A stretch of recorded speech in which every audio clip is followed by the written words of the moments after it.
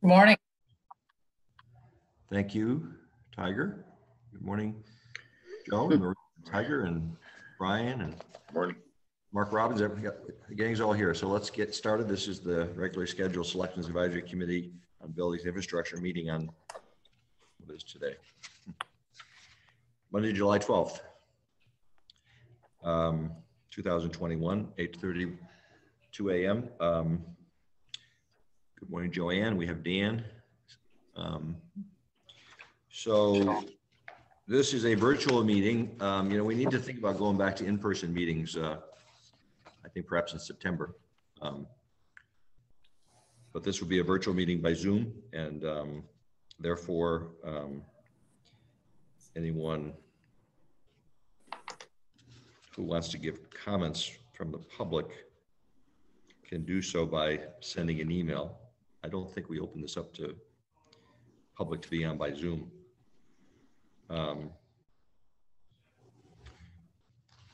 So if anyone has public comments, either in the beginning or in the course of the meeting, please send them to my email address at kevin.moynihan@newcanaan.ct.gov. But the first item on our agenda is the minutes of the meeting on May 10th. Any comments or corrections on those minutes? Hearing none, I have a motion to approve the minutes of May 10, 2021 meeting. Move. Penny Young, Neil second. Yep. All in favor? Aye. I wasn't there. Can I vote? Well, No, should abstain. I'll abstain.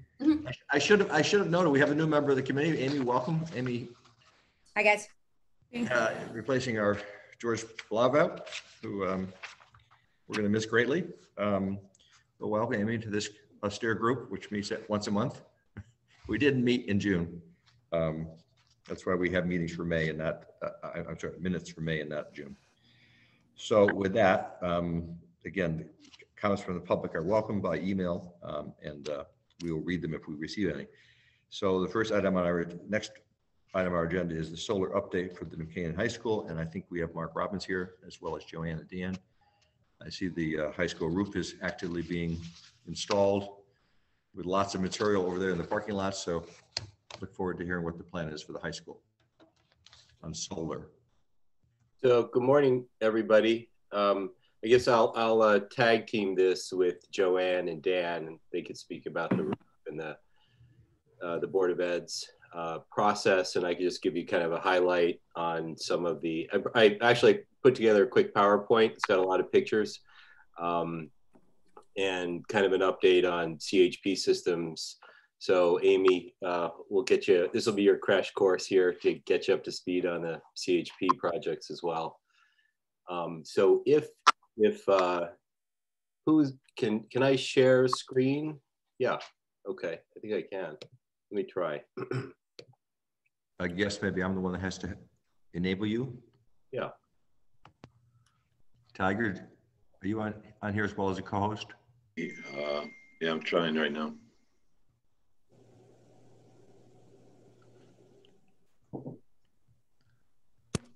Make co-host. Okay. Yes. Okay, Mark, you can go ahead. Okay. Let me try that. Okay. So we're just going to click through a few visuals and let's see. Can everybody see the screen? Okay. Yes. Okay. Just want to share a little bit of hard-earned success, which is to preempt discussing about the high school solar system. West School Solar has the installation is complete. There's a couple electrical items being addressed in the next 2 days in the electrical service closet, but we have building permit. It's been reviewed and uploaded to Power Clerk, and we're expecting Eversource to give us the green light to allow us to energize the system. So what we're looking at is the gymnasium in the rear of West off Ponus. And this is a medium size. This is a medium ZREC. ZREC stands for Zero Emission Renewable Energy Credit System. So it's receiving a credit from Eversource, and Eversource installed a two-way meter, which is really beneficial for schools because they are not fully occupied on the weekends and in the summer, but they're still producing energy, which is sent back to the grid in return for a credit. Actually, the two-way meter and this energy is sent back to the grid, and the school receives a credit that they draw on throughout the year. So this PPA rate, 3.85 cents, is a flat PPA rate for 20 years. System size is 303 kW DC, which translates to the limit of 249 AC. That's the alternating current maximum for the medium-sized system. And it produces about 80% of the electricity the school needs. And I'm not sure, Dan, where you guys are with LED lights and controls, but as that continues to evolve in the school, we'll probably get close to producing 90% with the goal of either another small system or more energy conservation measures, resulting in 100% of the energy being produced by the solar system. An estimated long-term cost savings of about $900,000. So this is— that school was totally retrofitted with LED 2 years ago. Great, okay. So that's probably partially why this solar system, which is limited to the building, that row of buildings in the rear, produces so much energy as a ratio of the total usage of the building, because as Joanne mentioned, they've done a lot of energy conservation work on the inside of the building. So here's a picture of the section, the rear section facing the street, but towards the back. And these panels were installed without ballast. They were installed with clips called S5 clips, and they grab onto the standing seam metal roof. And it allows for a very low profile installation. And because there's no mechanical equipment on the roof, a very homogeneous, it's not fragmented. So it's a very homogeneous sort of carpet of solar panels. And two interesting things to note: this is the rear, the front view of the rear, and this is the rear view of the rear. So you hardly notice it. It really looks like it's a part of the design intent of the building. The ridges, those standing seam ridges, actually allow for airflow underneath the panels to help cool them and keep them at an optimal temperature for energy production. As they heat up, they start to lose productivity. So it's a good thing to have a little airflow underneath the panels and keep them cool. And what was kind of interesting, I was looking at them when they arrived. These are actually bifacial panels. We're only using the top side of the panels, but they're bifacial, which means if they were installed in a carport situation, they could produce energy probably 20% from the lower underneath side and 80% from the top. The reason the contractor selected bifacial panels is because they were actually more available and they were tariff-free. So the bifacial panels were not subject to the tariff, which is burned off now. But so the economics are actually better to use bifacial panels, although you're only using one side of them. So I think that looks pretty good. So I was pretty happy about that. And Dan and his team were very involved in, quality control and management on site. But I think it worked out pretty well. So looking to get that energized this week. So just talk a little bit, very high level. This is a aerial view of the high school. And Joanne and Dan can speak about the status of the roof project, which is going to result in the entire roof being rebuilt this summer, which is going to pave the way for an ambitious solar system. And I started to color this drawing last night.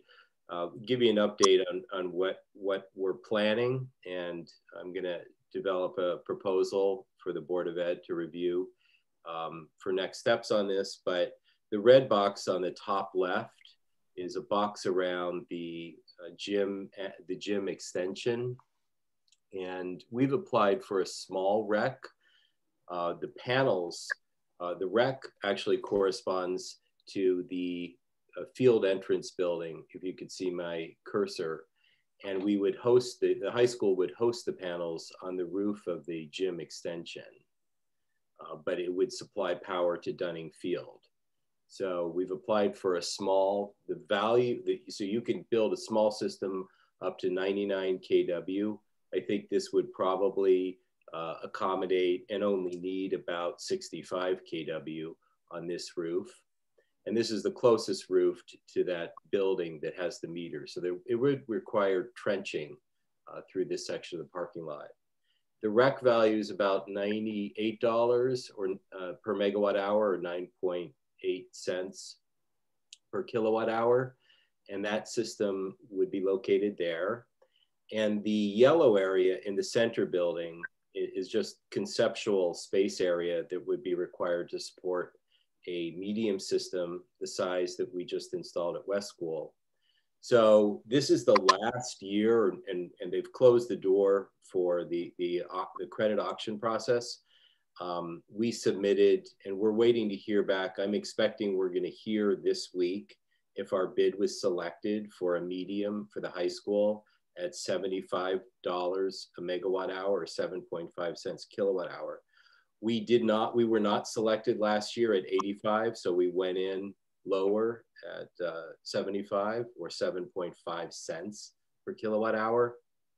And fingers crossed, our bid will be selected. It's very competitive. They haven't put any money into the program significantly in the last couple of years, so they're sort of running on fumes. It's year 10. This is year 10 of a 7-year, of what was initially designed as a 6-year rec program, and we're into year 10 only because the legislature hadn't really decided on a plan forward to replace it. Next year, we expect that they're going to be releasing a program called a feed-in tariff, and they're going to be doing away with the two-way meters.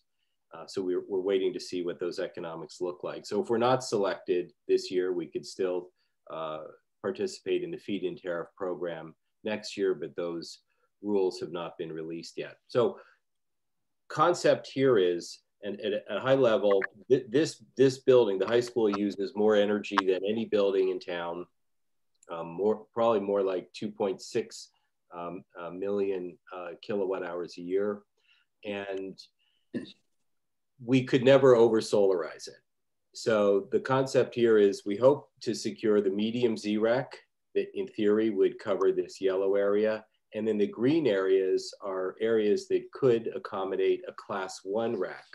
So this hasn't been done before, but the concept I'm going to explore here would be a multi-meter solar system where we'd end up with a blended price, and we'd be securing the small RECs in the red box, which are the worth 9.8 cents per kilowatt hour. In the yellow box, we'd put a medium solar system. If we're lucky at securing the 7.5 cents a kilowatt hour co-payment.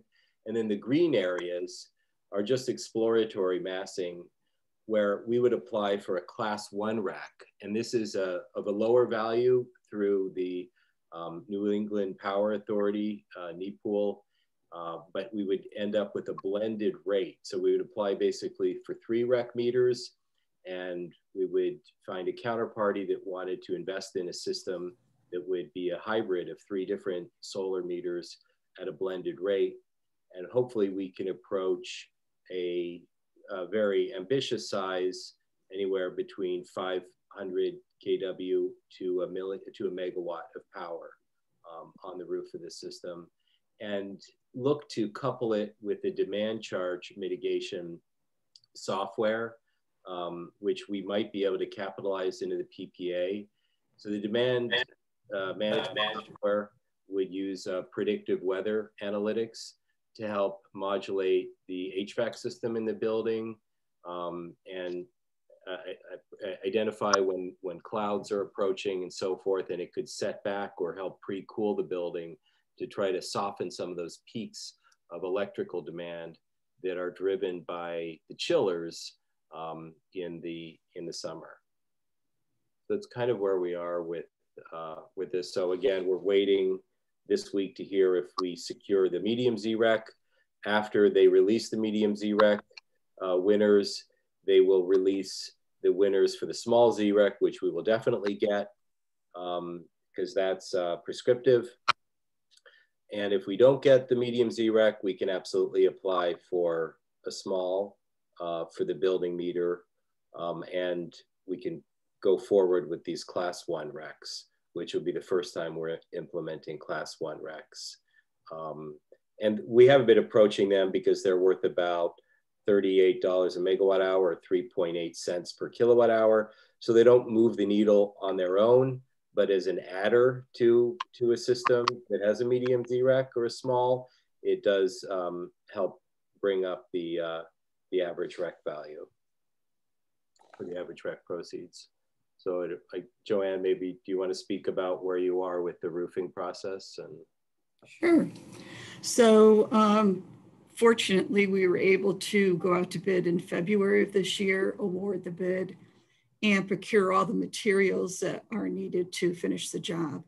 Unlike a lot of other schools in the area who have roof projects who can't get the materials. So I think we're in a good place there. The weather has not been overly cooperative with all the rain we've been having. So we are going to be probably going into the fall is what we expect right now. We're gonna hit all the roofs that require the crane because we don't want the crane in place while we have kids in school. We'd rather just be working with the lull. But overall, you know, the work is moving forward. Right now we are in the yellow spot, just finishing that up in the next day or so. And then the crew's gonna go over to the space right behind the red box, finish that up, and then go to the auditorium, cafeteria in that area. So we're going to have constant updates to our board and to the superintendent because we do expect to be managing our way through this project as we get closer to school. Joanne, which areas don't require a crane? The lower areas there where you can actually see that they're, you know, like in between the academic space in the gymnasium, there's a low roof there. Right. You can almost see them. You know, they're basically the roofs that are not highlighted in Mark's Right, picture here. The back of the building where the mechanical rooms are in those areas. Okay, so the vast majority requires a crane then. Yes, yeah. And it's the weight of the material that requires, you know, taking the weight off the roof. It's not so much bringing the materials up, but it's getting the existing materials off. And Joanne, just since Amy's new, can you just tell her sort of, you know, bring her up to date on the process, like I think it's a 30-year roof and how we were analyzing it all. We had our engineers look at it to see what could support solar and just a background on the project. Sure. So we have Tom DeBlasi as our structural engineer. He worked closely with Fishman, who designed the roof, Kim Winchell from Fishman. And they have identified the areas that can take solar. And it's a substantial amount of the roof. So we're very encouraged about that. Several weeks ago, Mark called and we had a conversation and we talked about the blended approach, which, you know, is actually a very clever way to go about this in terms of maximizing the potential for solar on the roof. So hopefully with all the strategies, we're going to prevail with the medium-sized REC and move forward as soon as the roof is ready to be, you know, take on the solar. And Amy, you probably know from sitting on the finance board, we go out to bid prior to the budget being approved on all of our roof projects so that we can have you know, our purchasing orders, our contracts ready to go as soon as the budget's approved. Right. And fortunately, it worked that way quite well for us this year at the high school. So if the roof's a 30-year roof, Mark, how long is the solar? 20-year? Well, it's a good question. So the deals we've been doing, the PPAs we've been doing have been flat rate, fixed for 20 years. And, but now the convention, because the inverters and the warranties available for panels have shifted out to 25 years.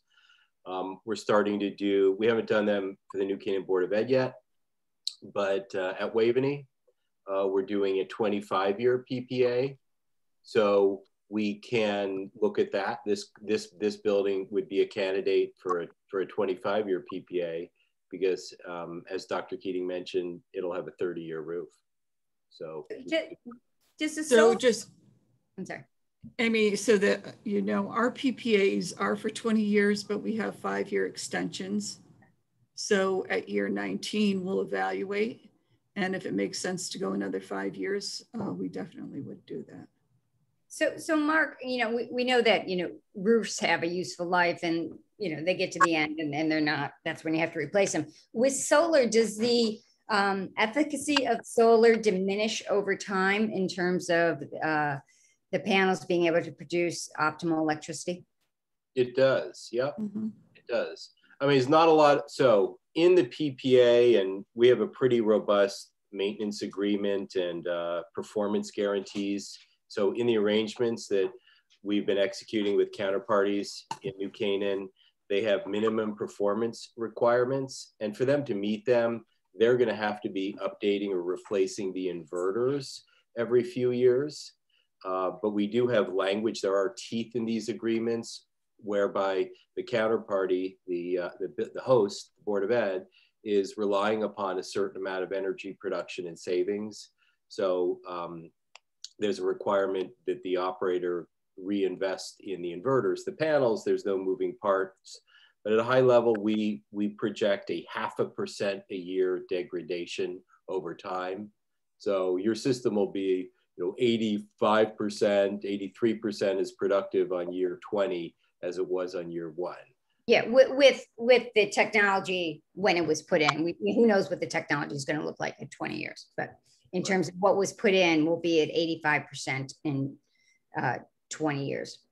So, I mean, all I'm saying is that, you know, 10 years from now, they may have a better technology, but we can't plan for that. Well, and we'll come back to you. What we talked about on the Board of Ed, because we did the first PPA, is, you know, the deal is probably the PPA companies would come to us and want to renegotiate. You know, so you might, if you can get a better deal and it's better for everybody, you might change it out then. Step out. Okay. Mm-hmm. Thank you. And so the things working against us right now in the solar world. So labor's pretty flat last year over this year, but the cabling, the wiring, the coppers shot way up. Panels have gone up 20% in the last 6 weeks. Hopefully they'll come back down. It's supply and demand, but material costs, as you can imagine, are up. The federal investment tax credit, which is something that is enjoyed by the investor, has stepped down from 30% down to 26, and it's holding there, but it was the plan was for it to drop down to 24% next year. Not a huge issue, but material costs going up, tax credits going down, and the REC values are not as strong this year as they were last year or the year before. So the net of it is we're going to be paying more on our PPAs on a go-forward basis. The West School, the savings at West School at 3.8 cents, or at South School, which I think was about 4 cents, about $38,000 a year for the school. We're not going to get 3.8 cent deals here. We'll probably get a blended average in the 7 to 8 cent range. However, the system will be so much bigger that we project, even if you were at 7.5 cents on a megawatt size system, you know, double what we were paying recently, we would say, because of the size of the system, this system would save the Board of Ed about $100,000 a year beginning in year 1, before adding any demand charge, demand mitigation software. So that's kind of that's the aspiration, at least. Mark, can I ask a silly question? What does the acronym REC stand for? Good question. So can't tell you that, because then you take my job. The acronyms are the barrier to entry here. So so REC is renewable. Z in Connecticut nomenclature, Z stands for zero emission. Unlike a fuel cell that is an LREC, that's a low emission. REC is renewable energy credit. Okay. Thank you. So that's kind of where, so we're waiting to hear, get our REC values in, and then I've got to do a little research with Pura on the process, and then we would But we're in great shape to go out to bid for a very ambitious system that would integrate 2 different meters and 3 different rec. Think of the recs as a credit or a coupon, you know, that helps cover portion of the cost of the system. So jumping into, see if we could jump into CHP. So Mark, before you do, let me make Mark? Yep. Before you do, I just want to ask Joanne and Tiger, do we have another asphalt program coming this summer at the high school? We have Yeah, one scheduled. Right, we're out to bid right now for it. And does that include the athletic wing over there where we would trench over to the Dunning meter? We did the back of the school already, in the jock lot. We had done that prior. The lower lot where the buses are, it's the lower lot, I guess you would call it the eastern side, and the northern sides are what we're looking at. And depending upon their schedule, we might have to do it in 3 phases instead of 2, in 3 pieces instead of 2. So it's the farm road student parking? Yes, the band lot, which is the front lot, and then the bus lot, the eastern side, are the 2 that we have left. Okay. And the other thing is, as far as West School, you know, we did give up on our goal to have Eversource bring gas to West School. And in lieu of that, we're going to talk about the CHP projects for the town buildings and then ultimately for the high school. But Eversource, that was just a step too far for them to try to justify economically the bringing gas to the West School. So Joanne and Dan are proceeding to convert West School to propane, I believe. If I may, Mark, can you update the committee on Saks, because the solar project at Saks quickly, because we have really hit a pretty serious bump in the road with that project. So on Saks, the solar system there is planned to occupy the space over the cafeteria roof, the curved linear roof. It's a white roof. It's a sort of like a plastic TPO roof. So it's going to be about 190 kW system, smaller. It's a smaller system, a smaller install than South School was, or West School. And we have an executed PPA with the same counterparty investor that did the West School at the similar rates. And we have an interconnection agreement offered by Eversource. The issue has been, and material has been procured for the most part, but the project developer is still trying to obtain the engineering specifications to satisfy Tom DeBlasi, the Board of Ed's third-party peer review structural engineer, on some of the parts and pieces of the system. So we're using an innovative low-profile racking system, and some of the attachment hardware. Tom DeBlasi, the engineer, has asked to see the wind resistance calculations and the structural specifications of that material before signing off on its integrity. And the project developer has been struggling with the racking company's engineering firm to be responsive in turning around this data, these specifications. So we put a lot of pressure on our counterparty here. It's they're losing value, and Joanne's made it very clear that if they're going to do any work on the roof in terms of roof penetrations to anticipate solar, that has to be done before school starts. So we are putting pressure on them, and we're hopeful that they can resolve and come up with the necessary information to satisfy our structural engineer this week. And it's only about 3 to 5 days of work, but we have to align a lot of stars to get that done before school starts, so that we are the pressure is on for that contractor to perform. So the concern has been is that we've been seeking this information for the better part of, I want to say, 4 months.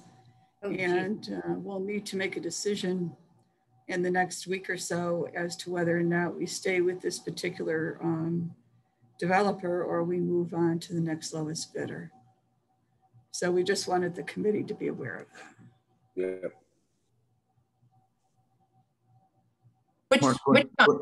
Going back to the high school, is there any explorations to carport solar panels on top of a carport that might be erected at the high school? Would that ever be a consideration?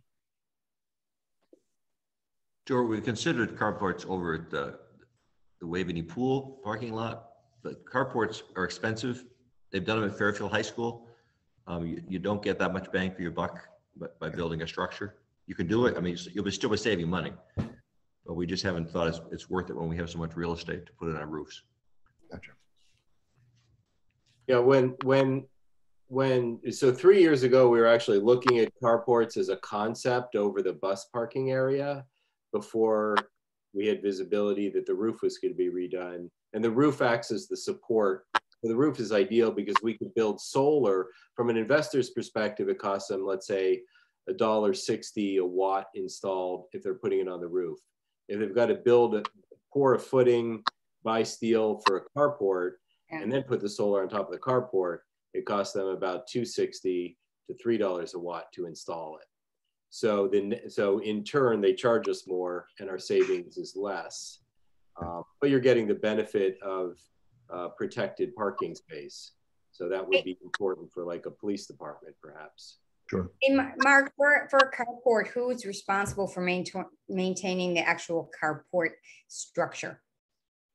Would that be like another structure that we in New Canaan wouldn't be responsible for, or is the solar provider the one who maintains it over time? Well, that's subject to however the agreement is drafted. And typically they also have lights underneath them. So that's sort of another expense to light the parking spaces below. But the way we've been drafting the agreements is with pretty detailed maintenance requirements for whoever owns it. So think of the solar systems like a vending machine. We negotiate the price and where it goes and how it's maintained and what they stock it with, but it's owned and maintained by a third party. So, but it would be, I'm sure, the obligation of the town or the Board of Ed to plow underneath and around the carports. So that's a consideration. Thanks. Okay, Mark, why don't you proceed to CHP? So there's a picture just to give you a point of reference when we talk about CHP. It's a gas-fired engine that produces electricity, and it's designed and that electricity is used on a constant 24/7 basis in theory for the building, and it's providing electricity locally at the point of consumption. They call that distributed energy. So there's not a lot of there's no loss in the transmission lines. So it's a cleaner way of producing power at the point of consumption. And the gas that's fueling this generator receives a discount from the utility because it has the effect of reducing grid constraints. So you're getting a discount on your gas, and you also receive a credit, something called a Class 3 credit. And the credit, which is metered, basically offsets your maintenance cost. And we installed one of these units at the DPW garage and one of them at the wastewater treatment plant building. And these are 35 kW Yanmar units made in Japan. In addition to the electricity they produce, which produces electricity at a rate that's lower than we buy from Eversource, it produces heat. And that thermal energy is free heat that we capture to heat the building. And the economics are accelerated. The more of that heat you can use, the better the payback.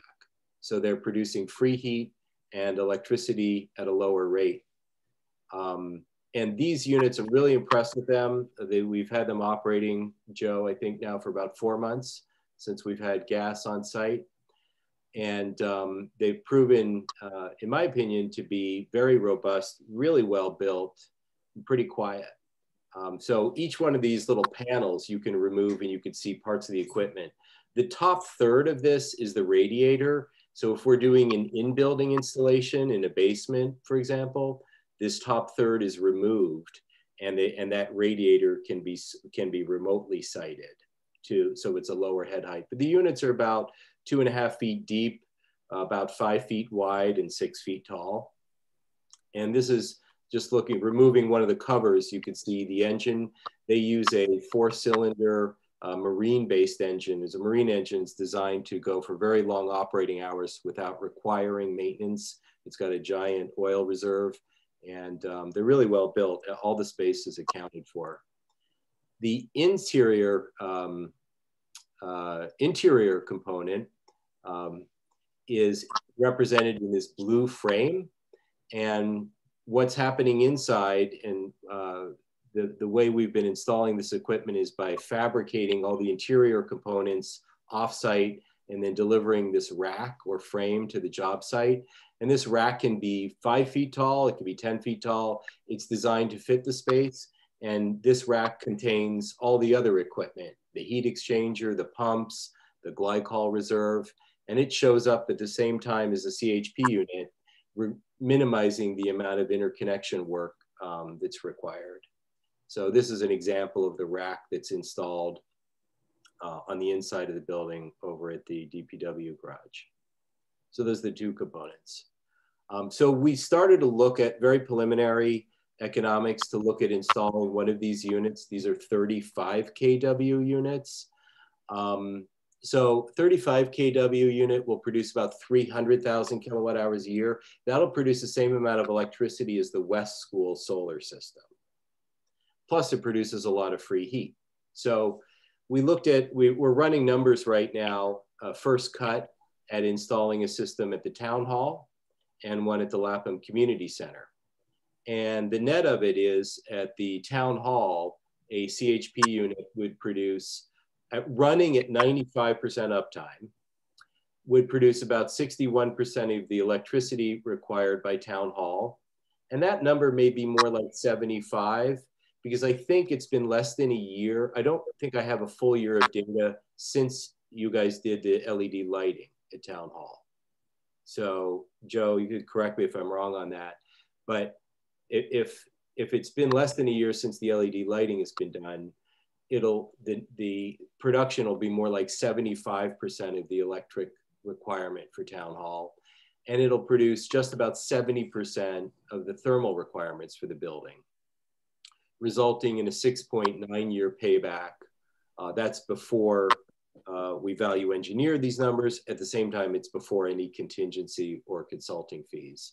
So I think you're looking at about a 7-year payback for an installation at the town hall. And that system would be split between an installation in the basement, and we'd remotely locate the radiator on an exterior vault outside, just so that we can maintain the head height requirements. The installation of a CHP, so I feel the town hall is a very good site candidate, very good payback for installing CHP. And I think gas is coming there this summer. Gas is not yet to Lapham Center, but if and when gas is installed at Lapham Center, we ran the numbers, and it actually overproduces electricity. So we're actually dumping electricity, not getting full credit right now. If we were to buy a 35 kW unit, install it at the Lapham Community Center, it run at 95% uptime. It's overproducing electricity. We're producing 140% of the electricity load requirement for the building, and we're producing 95% of the thermal load, which means that the boilers are hardly used. So that's the good thing. Installing each one of these 35 kW units is environmentally equivalent to taking 25 cars off the road permanently. So again, I just want to mention that there's a big environmental benefit for the installation.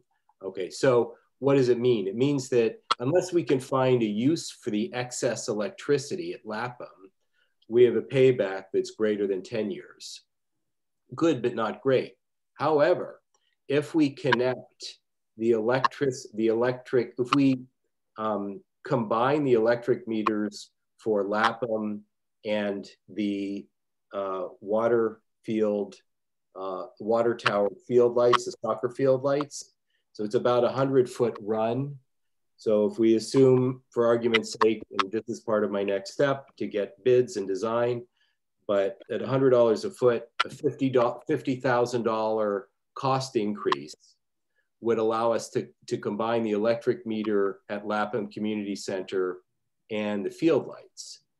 That would allow us to use that extra 40% of electricity that in this case, we're dumping to power the field lights.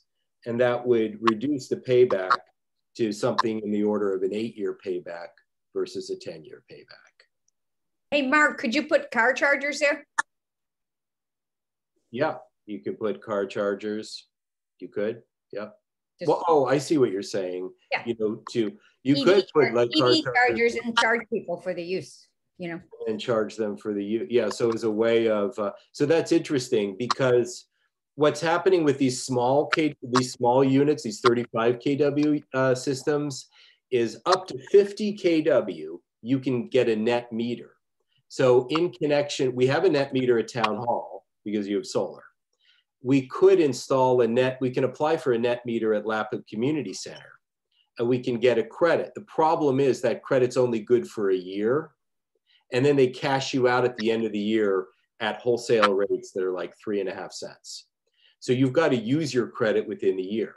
But if you had something like an additional parasitic load, like carport, like car chargers, or the field lights, you could monetize that extra energy. And so that's kind of where we are with the, so these small CHP units get the benefit of net metering. If we did install one at Lapham and you ran it full time, we have this surplus of electricity. And so that's our next step, is to determine what's the cost of connecting loads to the field lights or car chargers, and then what's the net payback. Mark, what's the history of these units in their ability to, in fact, achieve a 95% runtime? Well, Yanmar's been making this similar technology for about 100 years. They're very prevalent in hospitals and towers, St. Regis in New York City. I think 95% uptime is realistic. Okay. Yep, is realistic. And, but that's a very good question. Stuart, remember Aegis, the company that installs these, is monitoring these 24/7 from remotely, and they if there's any problem, they have someone within 2 hours as a service maintenance person fix it. So another thing that I want to model as our next step is we sort of refine the economics here, and this is all contingent on Eversource bringing gas to the site. But this would certainly compel them to bring gas to the site, is that if we throttled back the runtime at Lapham, because right now at 95% runtime, how I model this, as I mentioned, we're dumping 40% of the electricity. But the next step would be either figure out the cost benefit of connecting loads, those field lights, and or model it at like a 75 or 65% runtime, because we are overproducing electricity. And if we throttle that back, we would reduce our maintenance charge and our consumption of gas. So it would be an interesting sensitivity analysis to look at. So this is just an aerial view of Town Hall. And it's dated. It doesn't have our solar panels. So, but the red box on the left indicates is really the boiler room where we'd be locating the unit inside. And then that small rectangular red box on the right is roughly where the radiator would be located. But at grade, there's a metal grate. And if you look down, it's like an air duct. We would drop the radiator into that space. You know, Joe has asked us to look into the decibels, and make sure we're not creating like an echo chamber and that it's going to be reverberating. So we've got to do a little bit of due diligence on that. But the vault is a perfectly legitimate place to locate that, that heat exchanger. Again, that's just an aerial view of the town hall. And then this is an aerial view of the Lapham Center. The red box on the left indicates where the unit would be placed outside, adjacent to the wall, into the boiler room. And that's sort of more of the utility area of Lapham Center. And then again, if we wanted to connect the meters, we'd be going up and around, and we'd be crossing this parking lot, and it's just about 500 feet to get over to the field lights. But that's a concept there. Mark, it's Penny. You've got to be careful. You've got classes going on right under those windows. From a sound interruption standpoint. Yeah. Yeah. Okay. Penny, you ought to go over and listen to the operation. I did. It's very quiet. So there is at least one chiller fan coil unit out there right now. There's, a compressor out there, maybe two, but it is something to look at.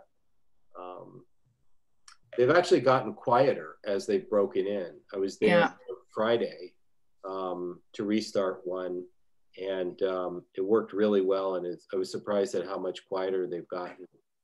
If you could move it slightly to the north, closer to the kitchen, it doesn't, it's not as, much of effect on classroom. Interesting. Okay, we had actually looked at that location early on, so I didn't even think about what was going on inside the building. That location, Penny, is closer to the boiler run, so that it could be done at either place. You got some more. Yeah, we're a little bit more sensitive to it because when they did the air conditioning units in the south wing there, it's right under a classroom. And even though your windows are closed because you got the AC on, you can really hear it, and it's disruptive. So just be mindful. Thank you. So let's transition to the idea of the high school. We will never be able to generate enough electricity with solar. And so the idea would be for next year, looking at what kind of CHP Joanne and Dan could bring to the high school and how we would plan to do that. That would have to be in the budget process for starting in January. Exactly, yeah. So we do plan to bring forward a proposal to the Board of Ed and then on through the process for the high school. And we'll have a lot more information at that time based on the solar projects that we're going to put together as to how to size it. So yes, definitely we do plan to bring that forward. Okay. Mark is also working with the YMCA now to do CHP at the Y, which is probably the screams the loudest in town for using CHP because of the two pools. And I believe Mark has also ordered solar for the library. We have applied for a small system for the library. Yes. Mm-hmm. So that's, I think that wraps it up. Any further questions for Mark on CHP or? Hey, Kevin, in general, as these projects move forward, like assuming if we go forward with, the library, the high school, et cetera, what percentage of the town buildings will we have at some level of? Depends on how you count buildings, Amy. Yeah. Including school buildings, the buildings within. Well, that actually, Mark, that would be a good project to give us all the savings across the buildings, both school and town buildings. And we spoke about that. Remember, we talked about a sort of a project flow chart. Yeah. But now it's all independent projects. But when we come out, what will be the average of this or that, or one system compared to another, timing of contracts, all that. So I think the monitoring, especially for the budget process, I can't believe I'm saying the words budgeting process. That's the first time, but it's back. But that would be really the place to have everything, all the projects listed, the exposures, well, the factors we want to look at in one place. Yeah. And I was focusing, Neil, surprisingly less on the budget, more in terms of the environmental footprint, because I remember when we started talking about this, Fairfield, had knocked the ball out of the park in terms of renewable energy, and it would be good to know how New Canaan is coming up the curve on that. I think people would be pleased and like to know that. Yep. Good point. And this is all part of the Connecticut 10-year energy saving strategy and converting to gas, distributing out the energy production around the state. So it's great. So out of curiosity, have we talked to our reps, Lucy or Will, about what the state is planning for next year in the budget, for renewable energy, for solar? Do we have any idea what they're going to try and go for? Well, we're coming up on the 10-year anniversary of the of Malloy's 10-year strategy, and I think what I've heard is they plan to try to renew it. From Eversource. Eversource hopes they plan to renew it. So. And Penny, I think I remember hearing the governor's budget proposal talking, generally about continuing forward on this better energy utilization. Right. So I thought we would probably have a proposal. Yeah. From them.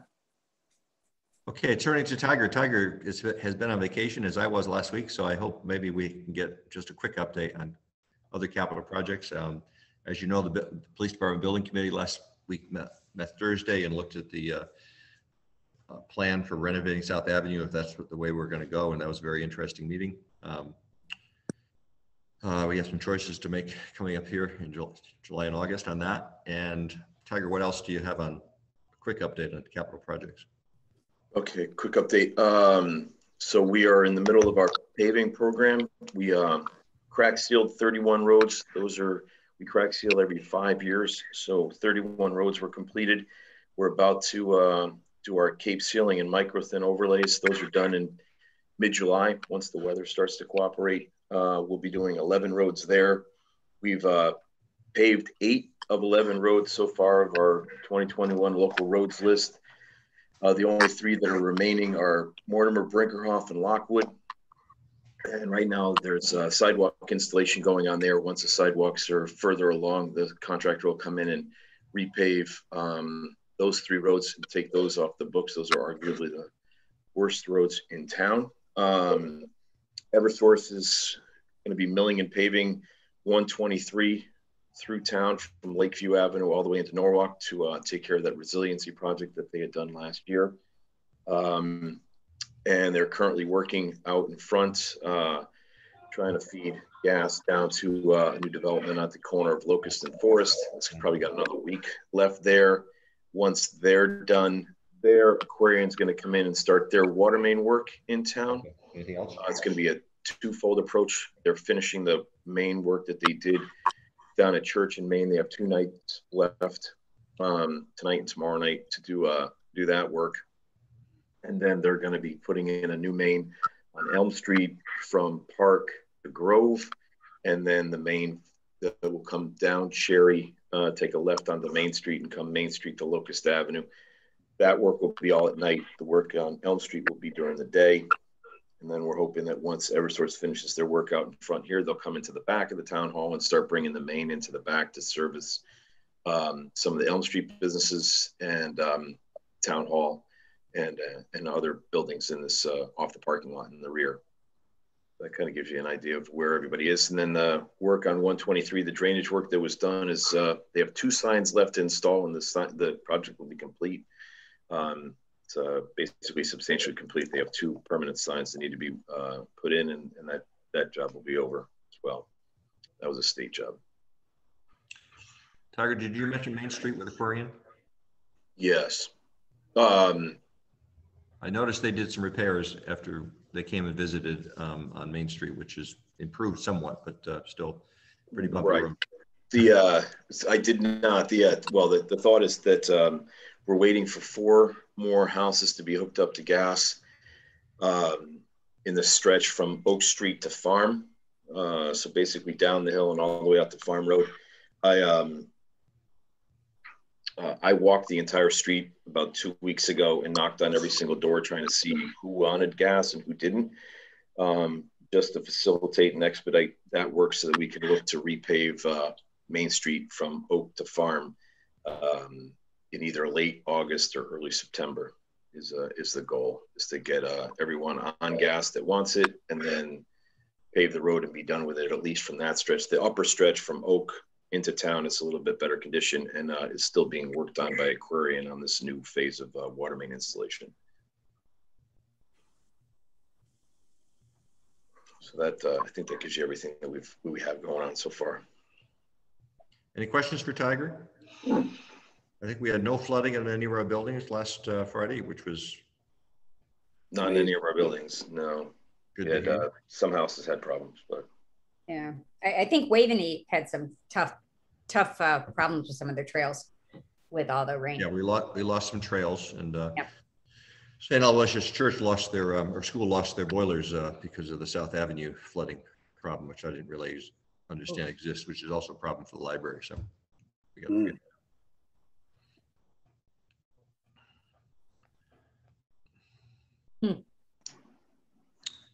With that, we're coming up on 9:30. I think we've covered a lot. And any questions, or I don't know whether we perhaps should plan on an August meeting and just skip to September. And then how do people feel about, we can continue to do Zoom meetings until next April. The legislature passed this legislation that allows hybrid and Zoom, hybrid, what do they call it? Virtual meetings until next April, when hopefully they're going to pass further legislation that would accommodate non-in-person meetings. But I do think, how do people feel about getting back to in-person in September? Or would you rather do Zoom? It's convenient for a lot of people to do Zoom, obviously. Yeah. Zoom is convenient. Yeah. It is convenient. Zoom is convenient if it's working well. I mean, at least hybrid. Otherwise, I think, I think you also get more, it's easier for Joanne and Dan to come when we're talking about the Board of Ed projects, and much more efficient time-wise that way as well. Yeah, I think you get more participation with hybrid and I just think with Zoom too, it's interesting. Like if you're in a room and you're like at a long table, the people at the end, you have you don't feel like you connect with them at all. I mean, this way we're the Brady Bunch. We're talking to everybody, So I find it interesting. Like it's great to see people, but in some ways I feel like I feel more in touch with everybody in the process because I can see them. I'm not looking down at the end of the table. All right. Well, tomorrow night, the Board of Finance will be in person. Yeah. Maybe with 2 members remote, and the P&C Commission is having a special meeting tomorrow night by Zoom, I believe. So it's going to be a busy week. Yeah. Thank you all for we'll let you know whether we do an August meeting. We perhaps can dispense of it, given it'll be the month of August. Yeah. Just to comment on that solar thing, it really is coming together to look like there's really a lot happening. So it's impressive. We were all critical a year ago of the progress, and I think there really has been progress made. And I know there's more to go, and I know it's piecemeal here and there, but we can get better, but it's still worthy of some praise. And I'm very sorry we're not going to bring gas to West Road. Bonus Ridge Road. I know, I had that gas line going right through my yard. Oh well. But piggyback on what Neil said, I mean, I think this is something that should, the progress on this should be put forth to Board of Finance, Town Council, so that people realize, the very strong progress we're making in getting towards a better and better cost energy system for town. And Amy, Tiger and others are working on the EV chargers, and I think Joanne and the Board of Ed are working on EV chargers too. So we're working on that front as well. Well, being a newbie on this, I found this very interesting meeting. So very good.